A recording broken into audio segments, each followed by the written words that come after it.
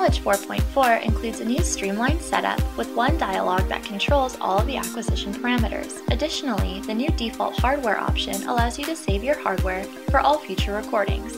You can also use the existing graph template file functionality. Here's an example of setting up your first experiment. When you go to create your first experiment, AcqKnowledge will launch the new data acquisition settings window. From here, you can add the modules for the hardware channels you would like, enter in any labels, and then you can go in and set up any of your calculation channels.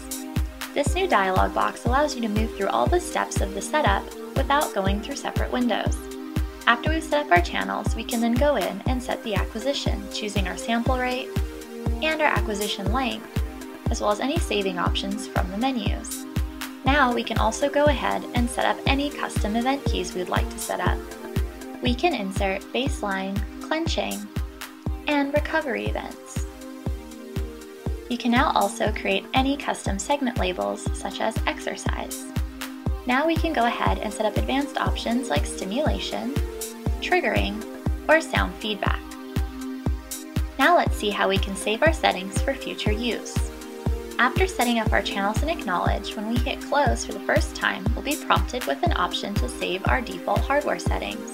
If you click yes, you'll then be able to record every time by hitting New Experiment and use the same hardware settings. Additionally, you can save as a graph template, as usual, which stores both your hardware and software settings for future use.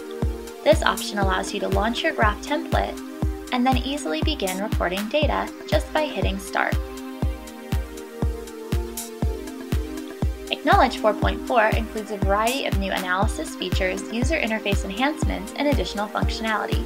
Contact BIOPAC for more information or a quote.